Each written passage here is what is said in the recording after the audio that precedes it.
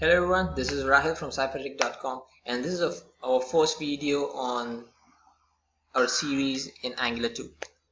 So in this video we'll be learning about the architectural overview on Angular 2, and we'll be having a look at the prerequisites we'll require to run our Angular 2 apps. So let's just quickly hop over to the architectural diagram that I have done.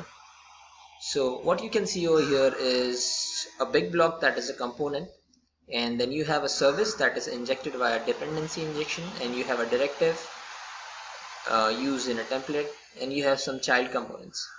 So basically your Angular app comprises of a hierarchy of components. So you have a root components, and you have child components, and you have these components linking to each other via routing, sometimes maybe even selectors. A component is basically just a standard TypeScript class with a template and metadata. Metadata is something that tells Angular 2 to treat the class as a component. And let me tell you one thing, a component in Angular 2 is nothing but a directive with a template.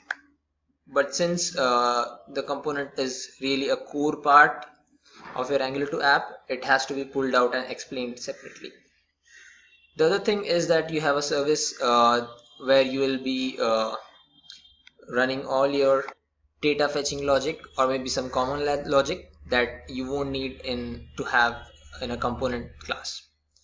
So you can extract those stuffs in a service, and then you can inject it via dependency injection.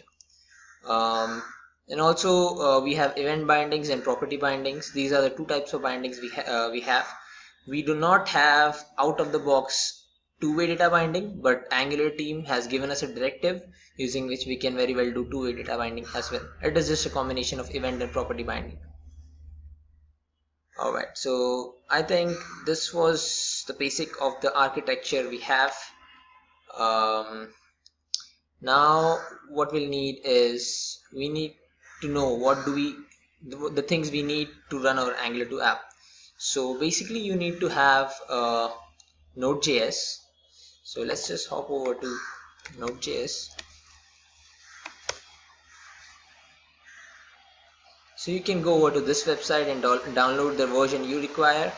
I would recommend the LTS version, but I am using the latest current version, but I have been facing a few issues related to NPM. So basically Node.js comes up with a tool NPM that is used as a package manager in Angular 2.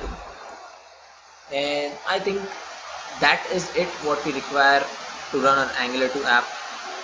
So until next time, it's a wrap. Peace.